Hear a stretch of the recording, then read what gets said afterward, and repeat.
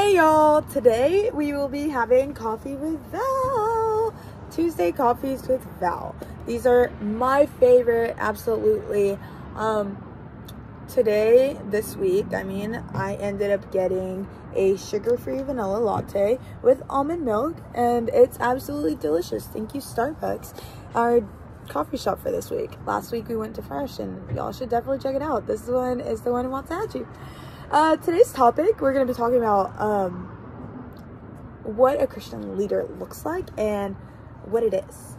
So let's get right into it. I will be using my example as a coach because, as many of y'all know, I coach 16-year-olds, well, girls from 12 to 16-year-old. I love coaching these girls. They bring me life, they bring me joy, and it's a passion of mine. I love volleyball. But what does it look like to be a Christian leader in the secular world, in a faith-based place? I think this can be exactly explained as you are an agent of Christ. You are an ambassador for Christ. You represent Christ everywhere you go as a person, individual, and that is your brand. You are a Christian, and therefore you model it through different areas of life.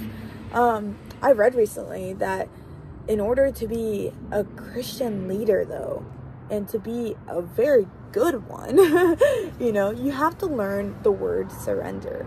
So, Val, what are you talking about? I thought we were going to be talking about how to lead people. That is how you lead. You lead through surrender. You lead through humility. You lead through love. And in one of the books I was reading, Lead Like It Matters, I'll put the link to it down below. You can get it in iBooks. You can get it paperback. I think you can get it almost anywhere. It's very inexpensive, and I definitely recommend it. It's amazing.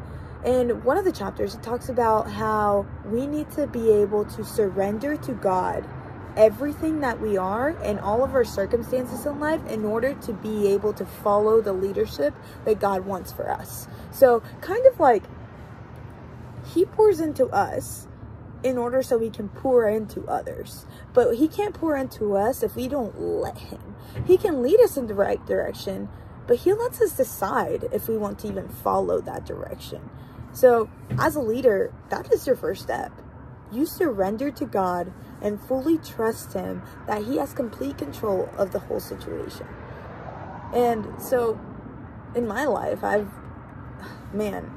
y'all knew me, this is for a later vlog, but my life has been a constant, I need to do this, and this is my plan for today, and I am to the T, organized and control freak.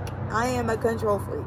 If anyone else is a control freak, give me an up emoji like this. Beep.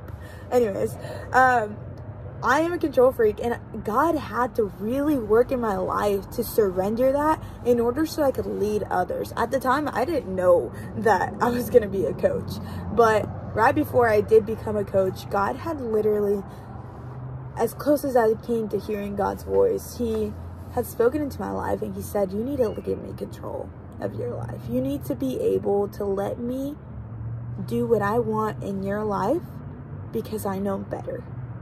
Because I want so much more than you can even envision in your life. And when I gave that over to him, I kid you not, there was this like weight lifted off my shoulders. There was this new joy, peace, and constant like, I'm fine. Life may be going down in flames, but I am fine. And not a fake I'm fine, like I'm trying to get through my Monday night at 10 o'clock at night drinking coffee while I have 5 a.m. the next morning. And I'm fine because Jesus has paid it all, because my leadership and my company is in his hands. I don't have to worry about the outcome because he already paid it. He already resolved it. I just need to be able to follow him, hear his voice, surrender, and trust him. I think what leaders lack nowadays, though, when it comes to surrender and trusting God, is humility. We don't want to admit that we're wrong. We don't want to admit that we need God. We are like, I can do it myself. I can figure it out myself. Trust me. Hello, I've been there. Prime example right here. If I had arrows pointing at me right here, God had to wrestle with me because I thought I could do it. I thought I could handle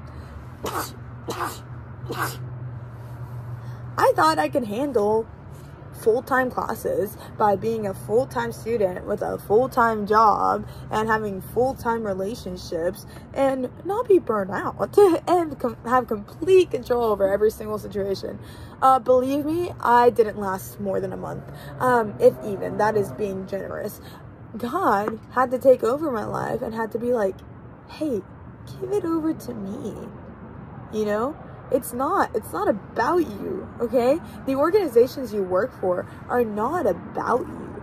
The organizations you work for are for the glory of God. And when you have that vision and you realize why you're doing what you're doing and you're not just doing it to do it, your perspective changes and your workplace changes. As a leader, when you work through humility, you are able to lead with a different perspective, with a free mind and an open mind. Because when you are so filled with control and this has to be done this way and at this time, and it's good to be organized, but when you are completely trying to take over God's job, that's when it's game over. You've already lost. You haven't even given yourself the chance. I think being a good leader and a Christian leader without having to really say God's name in the workplace has a lot to do with your values. You know, what are the values of a Christian? What are the values of that? And being able to exemplify that in your daily life, you know, incorporating that into your daily life, because that builds character and trustworthiness, and people will be able to see, hey, they're different. I want what they have. You know, and if they're not seeing that and they see you just like any other person, then you're doing the average thing like any other person. God doesn't want that. He didn't make us for that. He made us to be unique with different talents and different passions. He wants that for us.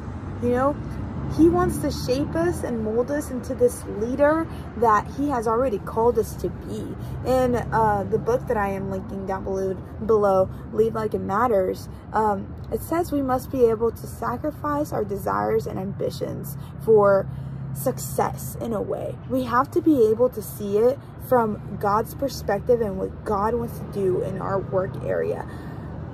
A quote from the book says, "Ordinary clay must be transformed to become the useful and pleasing vessel the potter intends." The potter being Jesus and us, the clay.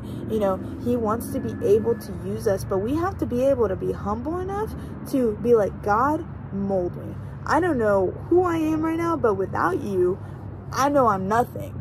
I know I'm not even close to even be a worker for you, much less a leader. If I want to lead people, I have to be able to be led by God. I have to be able to be molded into what God wants, because I know He has my best interest and the workplace's best interest at heart. But most of all, I think as a Christian leader, you have to learn to love people. I don't think you could do any of this without surrender and love and trust and humility. I think these four really encapsulate what a Christian leader looks like and the life that we should be living. And you have to own it. You have to own it. You have to believe it, and you have to model it. You have to believe it, and you have to model it. You have to believe the vision that God has placed, and you have to be able to pour that into other people and help them by encouraging them see that vision and really take it in, because they see you and they see that you model it as well. That's all I have for today. And if y'all want any type of more information on this topic, I have a blog down below, and so it has a link, and I would love for you guys to go in the discussion section and really talk about it, or even in this comment section. Go ahead and comment your thoughts on this and maybe questions, and we can just talk about it, because this is Coffee with Val. So I am going to end it like our usual like our usual place. All right, ready? 1, 2, 3. Peace out.